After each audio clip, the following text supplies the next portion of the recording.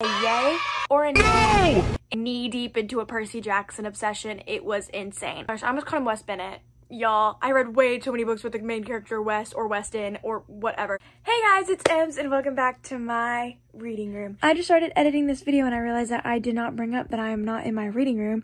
This channel is like a reading room to me, so I do still consider it my reading room and like that's my intro, but I'm not in my reading room right now. I am currently staying somewhere else, so I'm not around all my books, but I will get back to y'all with my books soon. But I still wanted to do my reading wrap up for y'all, so all of the books will be in pictures.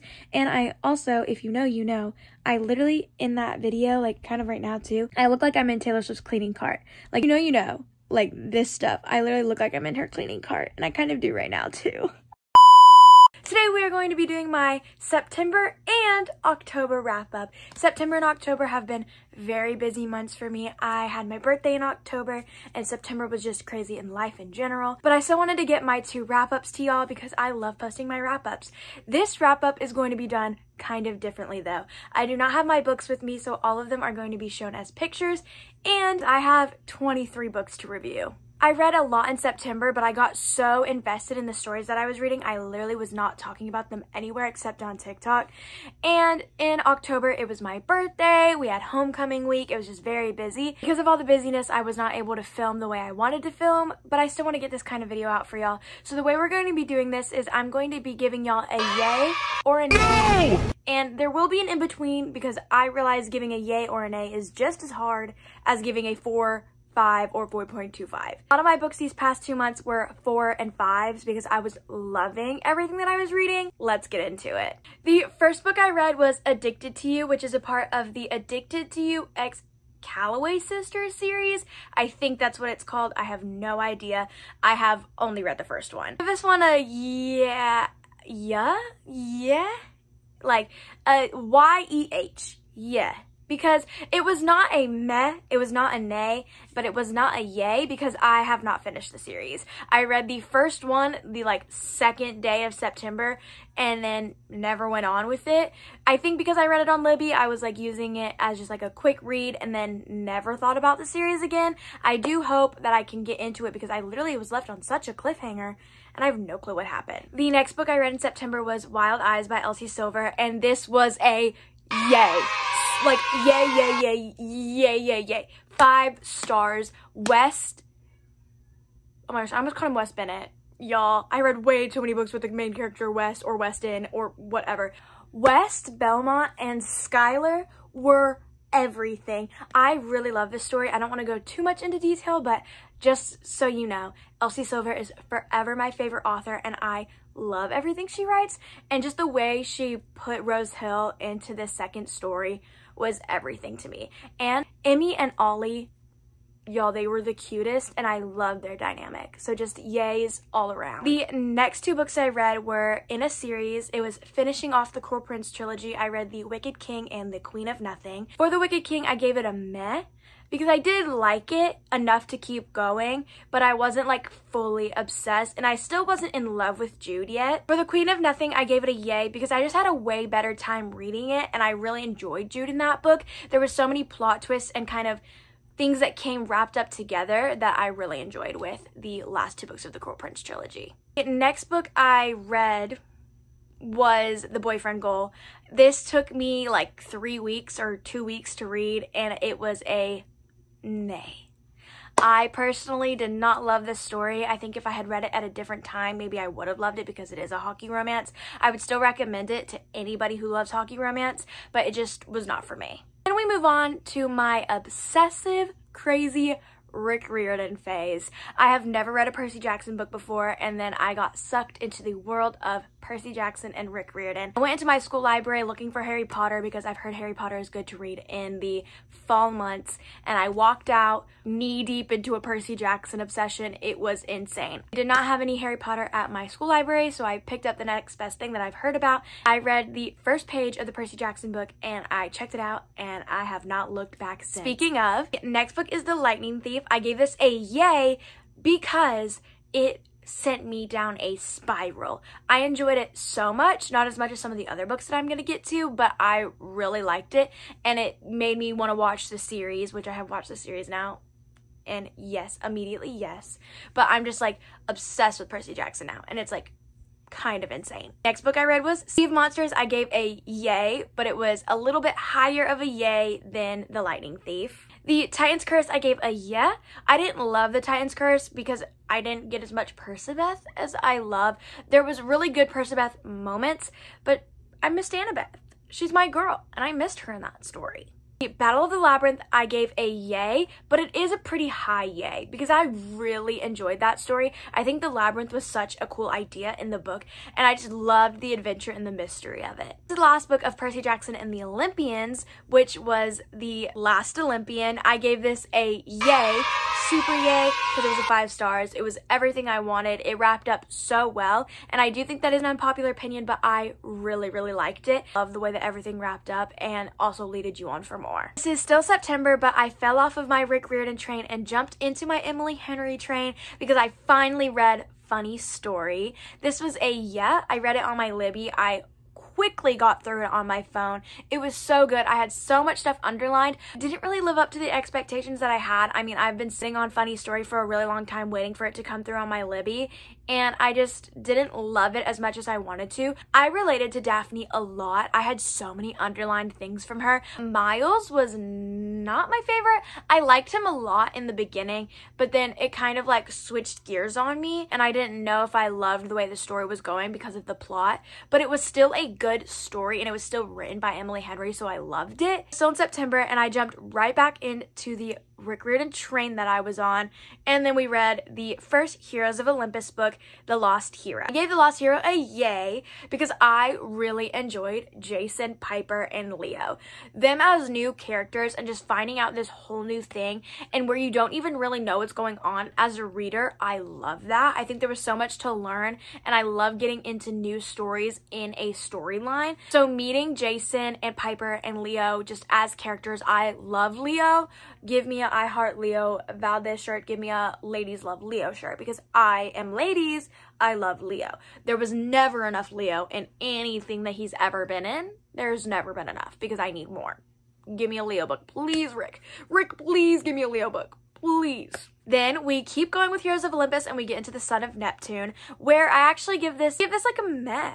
It was almost a yeah, but it was kind of a meh because I love Percy, which is where the yeah almost comes in, but I wasn't loving his perspective of this story. I think he was still perfect in every way because just his narrative and his character is just always going to be a yay to me. I just love him as a character in general, but I didn't love his plots in this book. I really loved meeting some of the new characters in this one. Some of the stuff he goes through in this book and learning just like so much new stuff for his brain was super cool, and I did really enjoy that. Then we get to the Mark of Athena. Yay. Immediately yay. Annabeth, I love her so much as a character. Like, she is literally inspiration now. Like, if I write a book, I want Annabeth as my main character. Like, she's so good. I just really enjoyed having her POV now, and it was so good. The Mark of Athena is actually the last book that I read in September. We are now going to jump into my October's Yearnays, but don't worry, there is still much more Rick Riordan to get through. First, let's talk about House of Hades. House of Hades was a yay. Like, progressively louder yay, like yay, because it was so good. I love the perspectives we got in this one. I think having so many different characters in this story and kind of finalizing what you figure out in the Mark of Athena and kind of pulling it into House of Hades and figuring out so much new stuff. In October, I didn't want to hit a slump, so the next book I read was actually Nothing Like the Movies.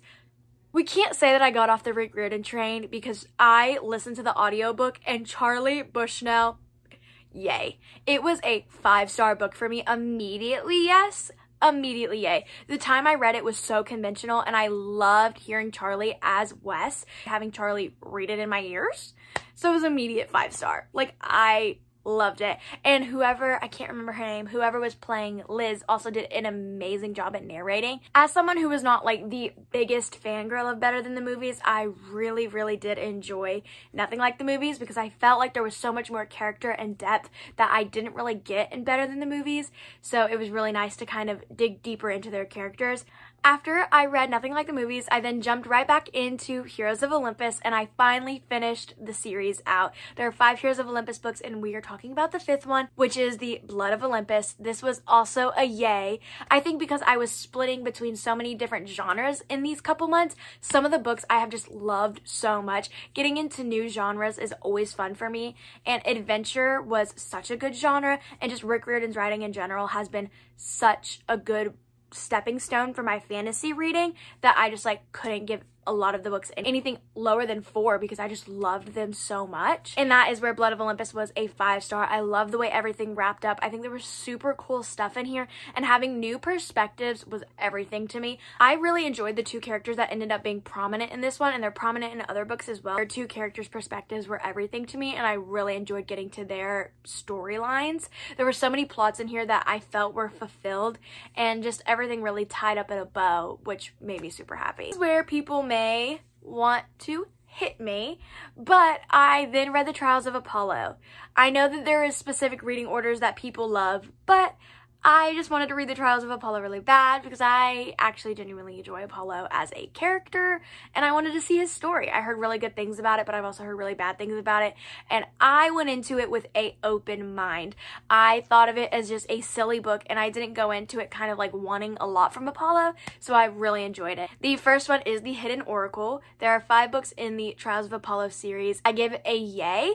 This was one of my favorite starting off stories. I thought there were such good plot points, and some of the stuff had me literally gasping. The next book is obviously The Dark Prophecy, which is book number 2. This one a yay, but a quieter yay, because it wasn't my favorite, but I did really enjoy it. I didn't love Apollo in these first couple books, but him as a character I really loved seeing grow no matter what was going on, and some of the side characters in second and third one really just like spun along the plot for me. The next one is The Burning Maze. This is yay louder because I really liked The Burning Maze. Apollo went on a big journey in this one, and you really see him and the other characters find this love for each other in the last 3. They really set the tone for that in The Burning Maze. And then we get to The Tyrant's Tomb, which is number 4. I gave this one a yay. I didn't love The Tyrant's Tomb. I think there was too much going on for my brain, and I just didn't love seeing all the storylines intertwine as much as they did.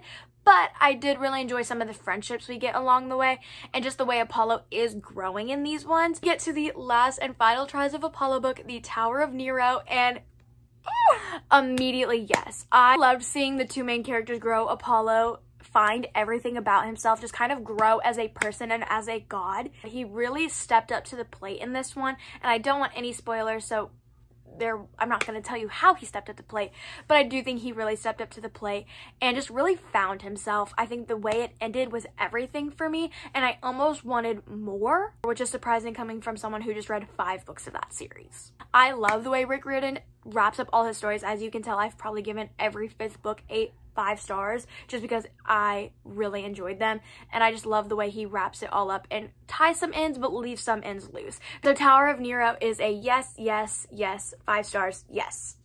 This went by a lot quicker than expected, but I do have one last book that I read in October. It was the Magnus Chase first book, which is another Rick Riordan book, The Sword of Summer. This is where you get into Magnus Chase and the Asgards, which is just another totally different gods part. Percy Jackson and Heroes of Olympus and all those are Roman and Greek. And you get into Magnus Chase, which is Asgard. I don't remember what it's considered, but it's like Loki and Thor and those kind of gods. I don't remember what they're called. I'll try and put it here if I figure. I gave The Sword of Summer a meh. I actually didn't really love Magnus Chase. I'm still trying to read the second one right now, and I've been reading it for a while.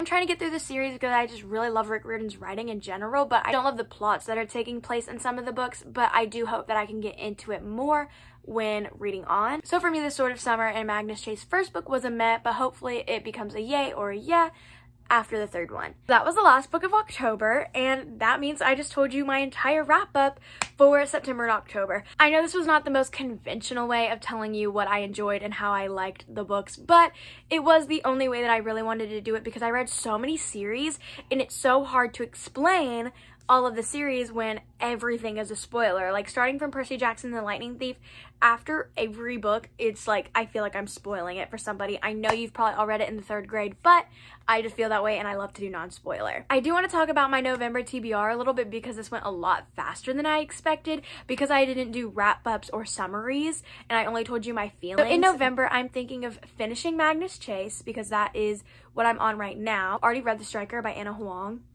Chef's kiss. We'll talk about that in my November wrap-up. I want to read Lost and Lassoed. The X-Files, I do want to read. I don't know if I'm going to pick it up. I have Quicksilver on Libby right now, and I am hoping to get to that at some point. I want to read more Rick Riordan. If you want more in-depth reviews, you can always check out my Goodreads or now my Fable. These both have way more in-depth reviews of just like what I'm feeling. I also have a TikTok where I do funny little videos or just talk about books. I have a Bookstagram where I have been trying to be more active, but over September and October, I did kind of let it fall off a bit because I literally had no time. I am hoping to get back into more of my reading stuff. I always love to talk about books and I can't wait to film more stuff for y'all. Thank you guys so much for watching and I will see y'all in the next one. Bye, see you later.